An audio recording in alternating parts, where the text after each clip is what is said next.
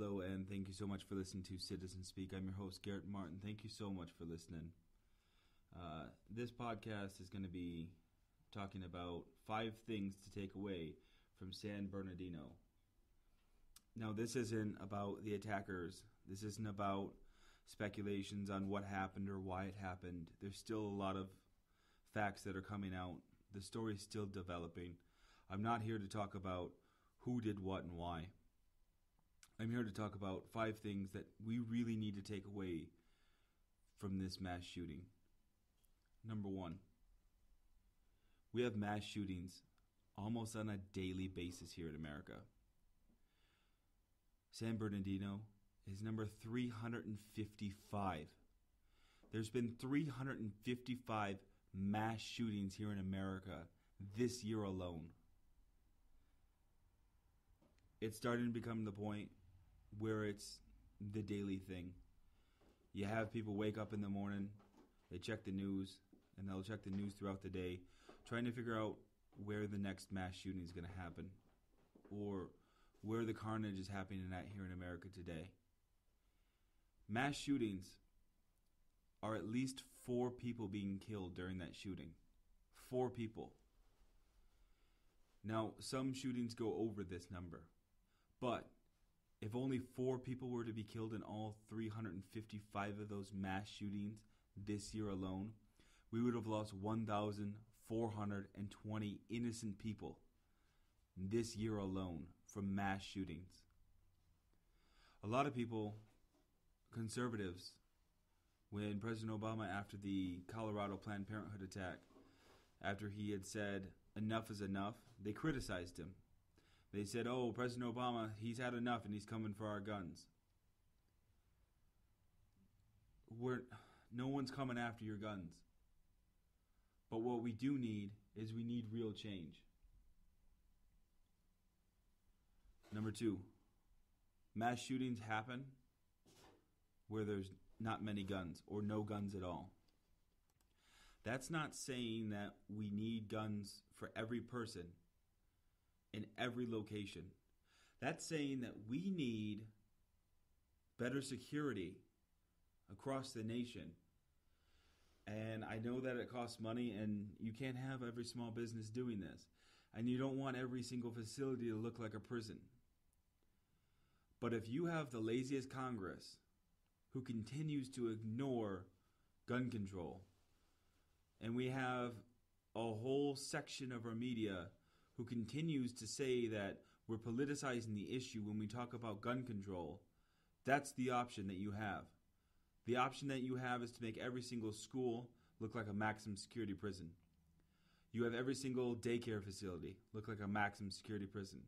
Anywhere that you go, if you don't want gun control, then you want it to look like a maximum control prison. Because not everybody's going to carry a gun. That's just the way it is. You know, I'm a hunter, and I don't carry a gun on me when I go out. I don't have a need to. I really don't. This is America. It's the land of the free. And I'm not saying that we need to take guns away from people. But what we do need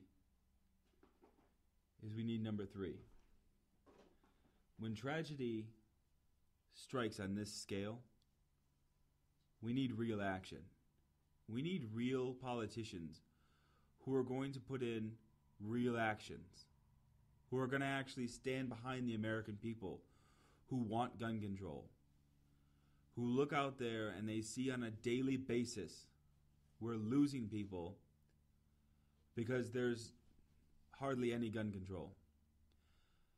Some critics will say, well, look at Chicago.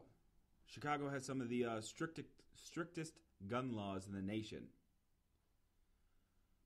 My rebuttal of that is, look at where those guns are coming from. From the guns that have been picked up, from the shootings that have happened in Chicago, the majority of those guns have actually come from other states that have weaker gun laws than Illinois. But yet Chicago is wrong. And I'm not talking that you need to take guns away from everybody. And that's not the option here. What I'm saying is, right now, we have gun show loopholes.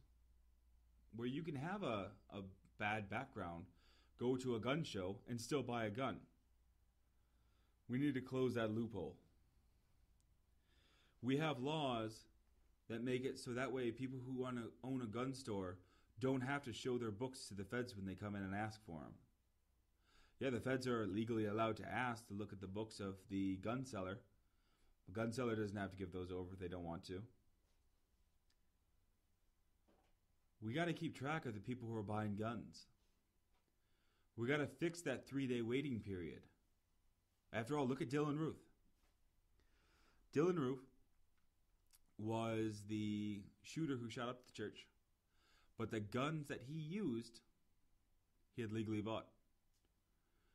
He did have a gun that somebody had bought for him legally and gave it over to him. But the guns that he had bought, even though he was on an FBI watch list, he came in one day before the weekend happened. He said, hey, I want to buy a gun. I know there's a 3-day waiting limit. So I'm going to put that in today. Came back on Monday at the end of the 3 days and walked out with a gun. Next day, agent from the FBI called the store and said, hey, I see that Dylan Roof is trying to buy a gun. He's on our watch list. Don't sell it to him. Store said, too bad. We already sold it to him. It was in the 3-day waiting period. You can be on the terrorist watch list and still buy a gun. 90% of the people who had bought guns that were on the terrorist watch list bought it without any red flags going off in 2014.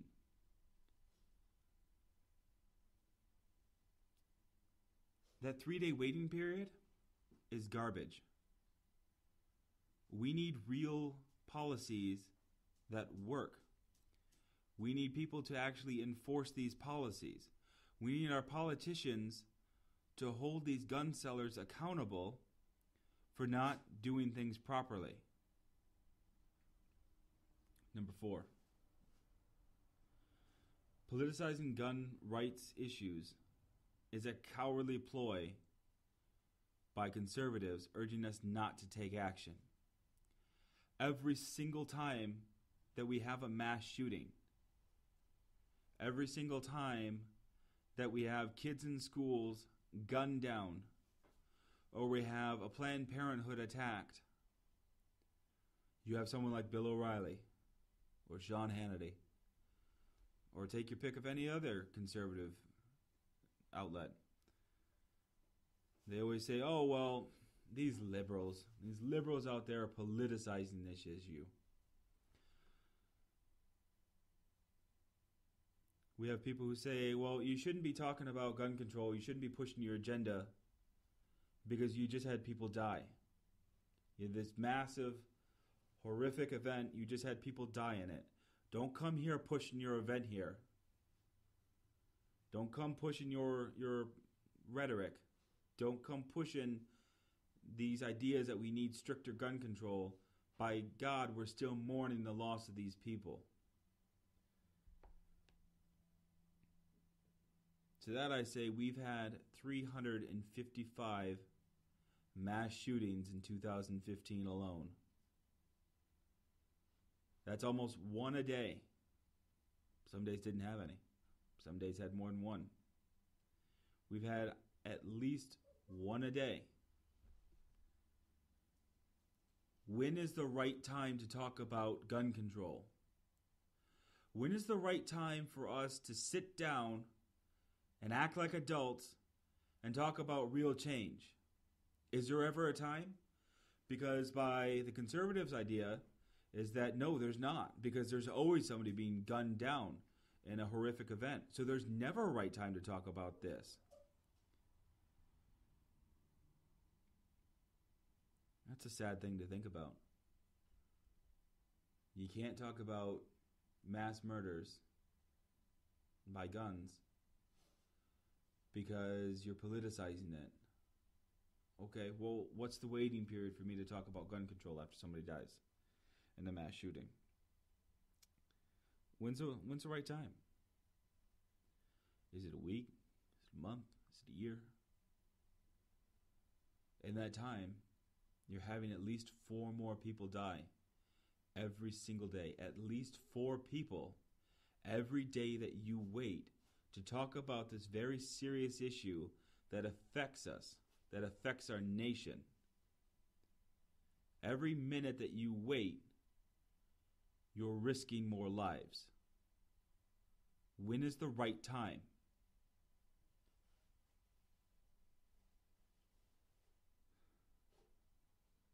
Number 5.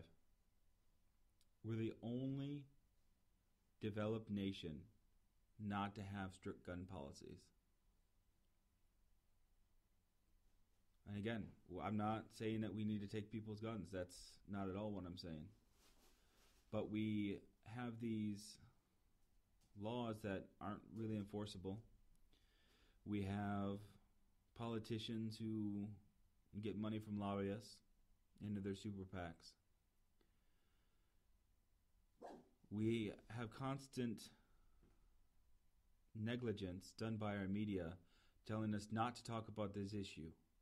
Shut up and bow your heads, they tell us. So nothing gets done. And people say, oh, well, if you have more guns, it'll be a safer place. What's that, Australia? Oh, wait, you don't really have any mass shootings since you had enacted a gun ban? No? Oh, okay.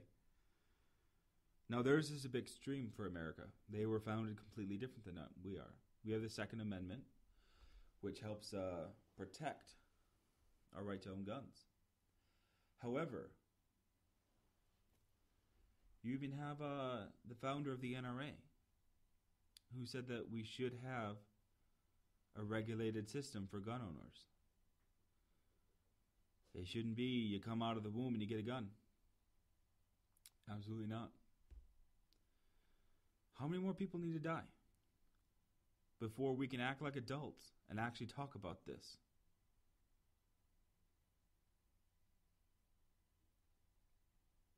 I really want to know. I want to know what you guys think. I'm trying not to go off on too big of a rant here because a lot of us are already thinking this. A lot of us are already thinking, how many more people need to die tomorrow before we have our representatives in our states talk about this? How many more people need to die on a national level before our congressmen in Washington talk about this?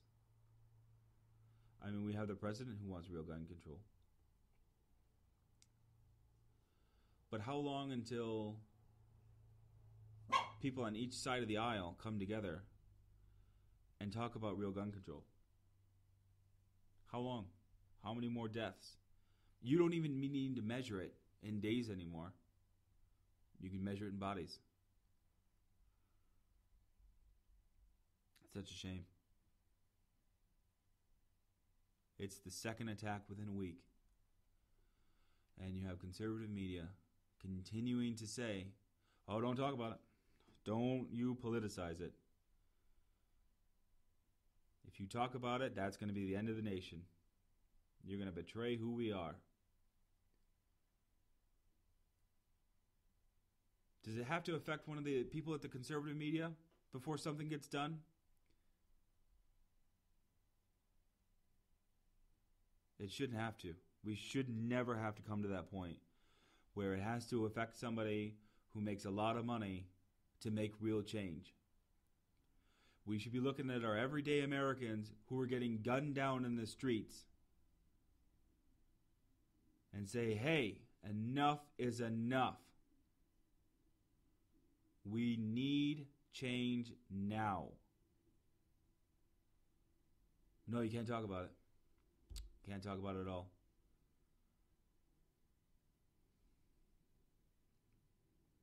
Thank you guys so much for listening. My name's Garrett Martin. I'm your host here on Citizen Speak.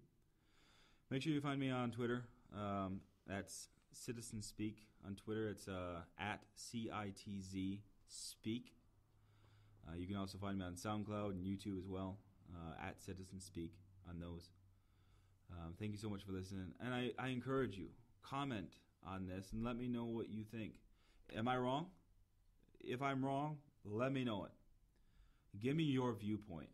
I'd love to talk about it. I love to read all the comments. I love to hear what people who listen to this podcast say. I love to interact with people on my Twitter. I want to know what you, the average citizens, are saying about our nation. I don't want to hear some regurgitated garbage from the media saying, oh, well, we should do this or we shouldn't do this. You know what really matters? It's your voice that matters.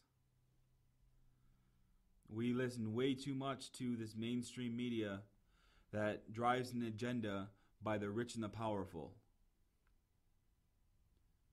Who's more powerful than us, just regular citizens? I don't think anybody. You know, if we come together and we stand together, nobody's more powerful than the American citizens. All right, thank you again for listening. Make sure you find me on Twitter at CitSpeak. That's CITZ Speak. Thank you so much again for listening.